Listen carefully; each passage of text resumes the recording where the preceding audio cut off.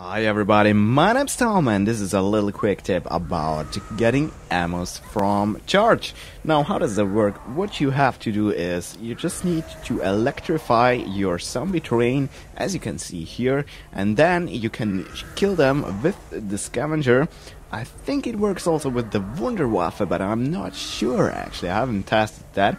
However, with the Scavenger it works. You just kill the electrified zombies and then they can drop an ammo.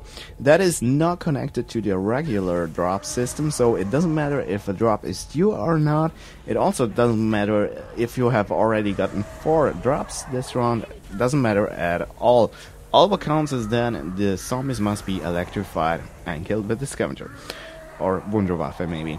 But whatsoever, it is in some way limited. I don't know how it is limited, but you won't get an ammo all the time you do that. So I think it is like, maybe it could be that it's just 1 ammo every 5 rounds, or it could be that it is like 1 ammo every 10 minutes. I have no clue, but I just want to say you won't get all the time an ammo.